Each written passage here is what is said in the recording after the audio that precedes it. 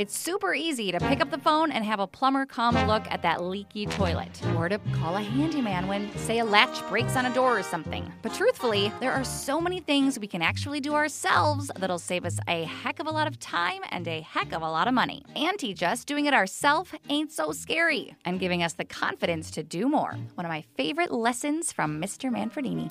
Our new Toulouse 2 is one of those things that typically can be deemed as a job that might be thought of as best done by a professional, but you can do it yourself, DIY. If you're looking to update or refresh the look of a space in your home, maybe a little spring makeover, whether it's a nook in the kitchen or a new baby nursery, an office, maybe a mudroom, backsplashes too, bookshelf nooks, ceilings, our new Toulouse 2, Plank and Mill can help. Plank and Mill is a company that offers these really cool peel and stick planks that you can put just about anywhere. It's 100% reclaimed barn wood, actual wood, that is crafted by hand in Tulsa, Oklahoma. Plank and Mill offers real wood rustic wall panels that have that peel and stick application, allowing you to easily assemble the accent wall of your dreams. DIY style. The best part? No power tools needed. The installation is really simple, as you just peel and stick it. When you reach an edge where a plank needs to be cut to size, you make your mark using like a utility knife to make a couple passes on either side of the plank, and then you snap off the excess. They've got a ton of different styles and shades to choose from based off what your